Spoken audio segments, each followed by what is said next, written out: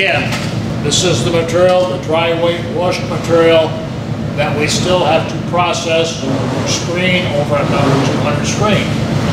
This has a very significant amount of coarse aggregate material on it. We can't successfully put that onto our 200 screen to sieve. IM 306 gives us an exact process. It's on page 3, step number 8. We need to box sieve this sample over a number 8 box sieve to eliminate all the big material.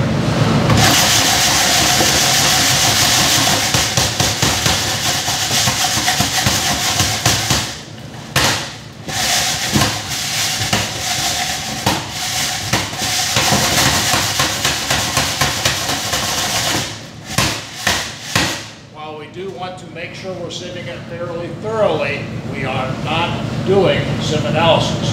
This is a completely separate test from sieve analysis. This is IM 306 determining the total amount passed from the 200. I've screened out the -8. This material, our step 8 in IM 306 tells us to discard the +8 material and simply take material that passes the 8 and put it into our 200 sieve. IM 306 also says that we should use a 100 and a 50 sieve on top of the 200. That is only to protect the screen, so that is going to depend on how much fines, how many fines that you have. Again, in this case, we have such a small amount, we don't actually need to do the protection with the 150. And in fact, we can just actually hand sieve this, again, because of the small amount of material. In our IM 306, you'll notice that it does say that we can put it in the electric shaker, usually for no more than 5 minutes. Again, that is based on having a significant amount of -8 material. So we simply hand sieve this in this situation. Again, with PC concrete stone, this is going to, as a rule, be more than appropriate for accomplishing this -200 test.